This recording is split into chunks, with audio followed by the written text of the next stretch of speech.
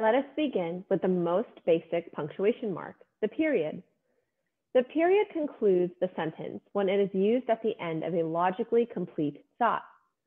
The period is replaced by a question mark at the end of a question and by an exclamation mark at the end of an astonishment or an emphasized phrase. The exclamation mark is not used very often in scientific writing. Use the period to indicate the end of a sentence, abbreviations, decimal point, and to end the bulleted list.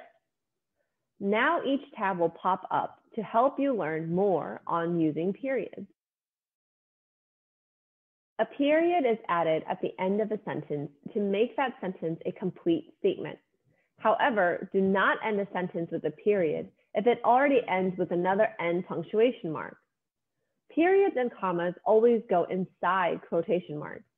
If the words inside the parentheses are not a complete sentence, the period is outside the parentheses. A period is used for indicating abbreviations of titles, time, and contractions of Latin words.